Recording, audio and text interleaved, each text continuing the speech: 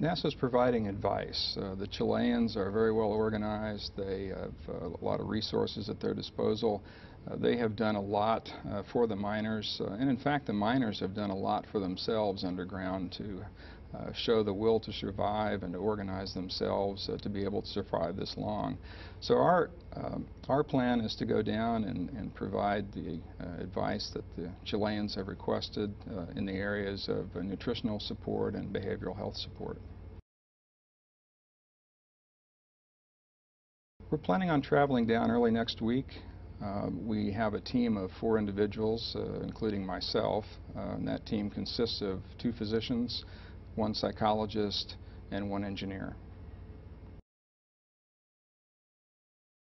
NASA's had a long experience in dealing with isolated environments, in particular currently on the space station.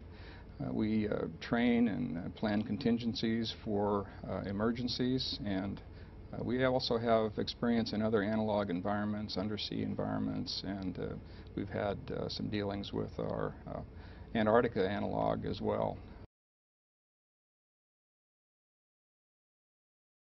Environments may well be different, but the human response, both physiology and behavior responses to emergencies is quite similar. So we think that some of the things that we've learned either in research or in operations can be applicable to the miners that are trapped underground. You know, the Chileans are very well organized down there in the contacts that we've had. They have a lot of resources at their disposal. They've not asked us for any specific resources other than the advice that we might have learned either through our research or our operational